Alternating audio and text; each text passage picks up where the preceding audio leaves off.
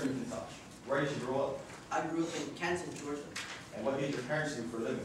Well, my mother was an art teacher at Kansas State University, and my father is an artist. In terms of education, please describe your background. Well, yeah, I went to high school, and after high school, I attended college at the Georgia State University, and I studied under Mr. Sam Bullock, one of my mother's former art students. And what did you study under Sam Bullock? Oh, I studied Impressionism, Abstract Expressionism, Neoclassicism, American art history, and Native American art. And where are you now employed?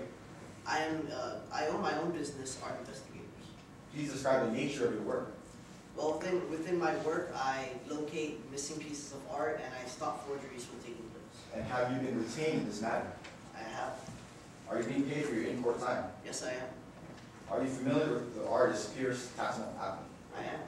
Please describe the nature of your experience. Well, in college, I studied Appling's techniques extensively, and I also assisted Mr. Bullock in writing an essay on the Cherokee groups. Was your paper published to the scholastic community? It was. Your Honor asked that Mr. McKintosh be admitted as an expert to testify regarding the artistic style of Pierce Tasman.